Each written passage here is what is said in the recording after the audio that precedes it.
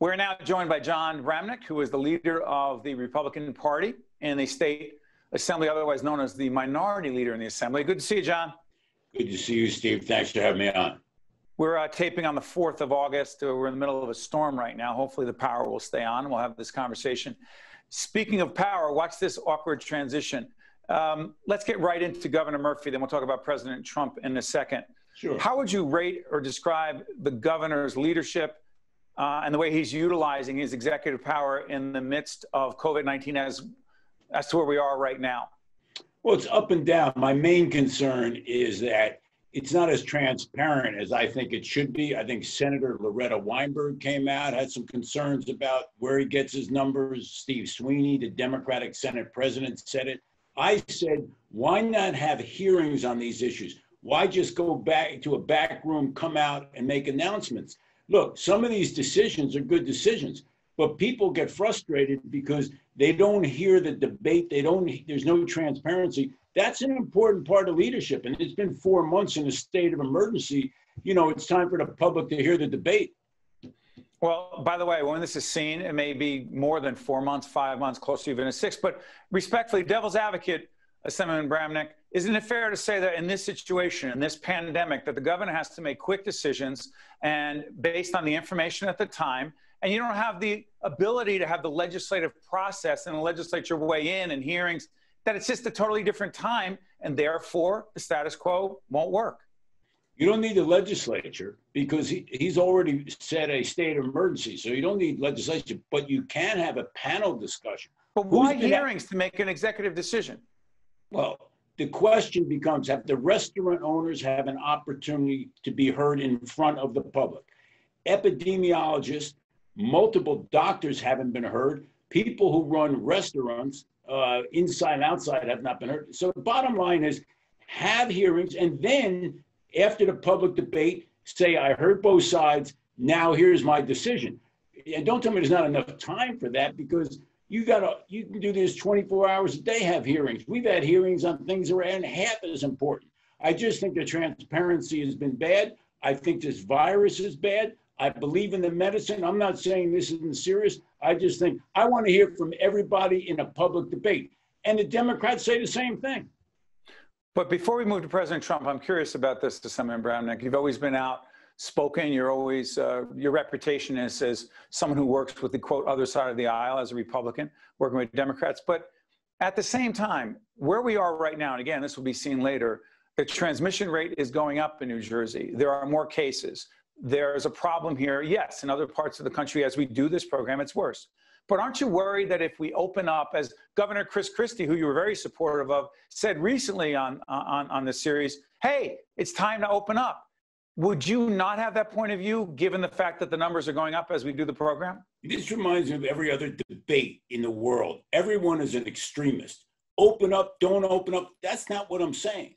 I'm saying that there is a middle ground. People need to hear and have an opportunity to be heard. And people should not be frustrated because they don't have a voice. At least when people are heard, they can accept a decision. The bottom line is, I'm concerned about the virus. We need to limit it. But I'm going to tell you, it's very hard to lock down a society. So that's why you need public support. You need a constituency. You need transparency.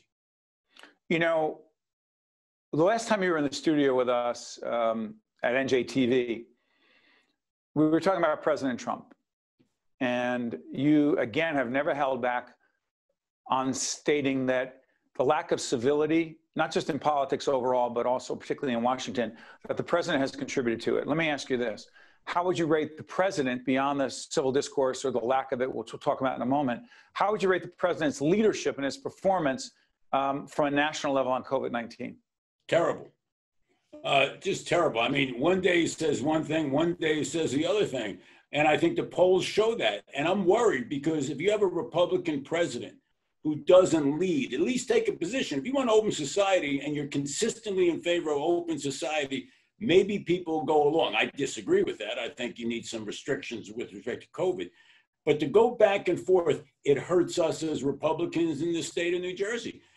Look, just because I'm a Republican doesn't mean I'm in a cult. If somebody does something, in my judgment, that I think is wrong or improper, and the person happens to be a Republican, what should I say? I'm not going to say anything because I'm a Republican? That's not how it works anymore. It used to be, look how this president has criticized almost every prior Republican president. Has gone after Bush. He's gone after Senator McCain. He's gone after Marco Rubio, even attacked Chris Christie.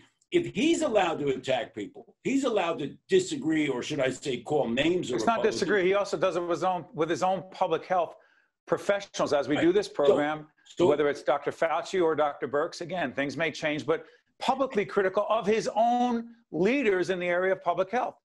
That's why I say it's terrible. And, you know, my concern is this.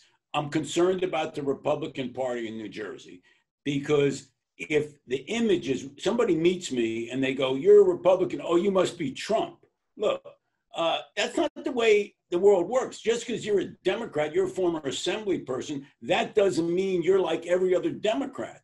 I started out arguing for civility. I'll continue to do that. And I'm concerned about that. Now, that doesn't mean I like the left wing of your party, of the Democratic Party. That's not my party, Assemblyman. I'm sorry, used to be your party. I'm sorry. Yeah, you're referring to my very undistinguished one term in the legislature back in the day, but go ahead. Everything you do is distinguished. You can see, look at how you look. So the bottom line here is I'm deeply concerned about this wildly left part of the Democratic Party. That's why I'm frustrated, because when I see a president who's a Republican and he gets into fights with everybody, I don't see how that's helpful. I don't get it. I don't think New Jersey, look, New Jersey is the purple state. And if we find out that this president, okay, gets everybody upset at him, that's not helpful. So let me ask you this. Senator, I want to follow up on something. By the way, if you're listening on the audio side, this is State Assemblyman Jon Bramnick, the leader of the Republicans in the state assembly. You actually texted me offline. We had a conversation offline about the late, great, iconic Congressman John Lewis. His funeral. I believe Barack Obama had just finished speaking, and you and I had a conversation offline, and President Bush was there, President Clinton was there. John Lewis' track record speaks for itself as a civil rights leader, as a member of Congress. President Trump chose not to be there. It bothered you. Well, President Trump, I heard him react. So he said that John Lewis didn't come to his inauguration, didn't come to speeches, and therefore he wasn't going to go to the funeral.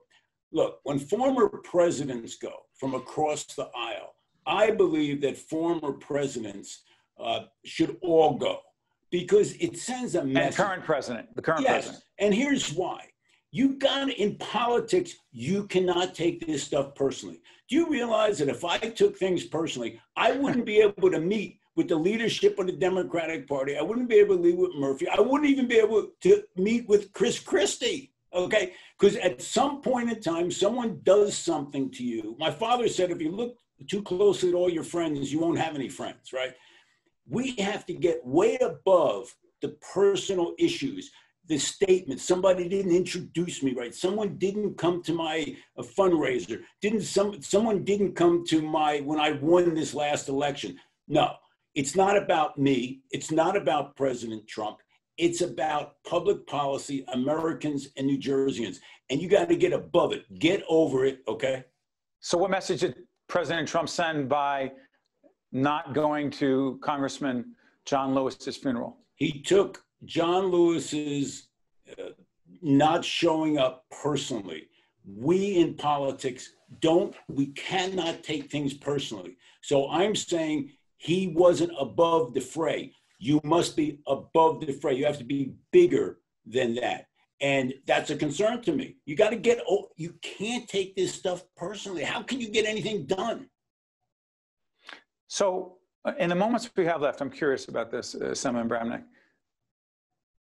You've been very critical of the president and his leadership, but in terms of the two-party system, what impact do you believe the president has? Because as we do this program, he said, listen, we may have to push the election. I don't trust the election. It's bogus. It blah, blah, blah, fake news, the whole bit.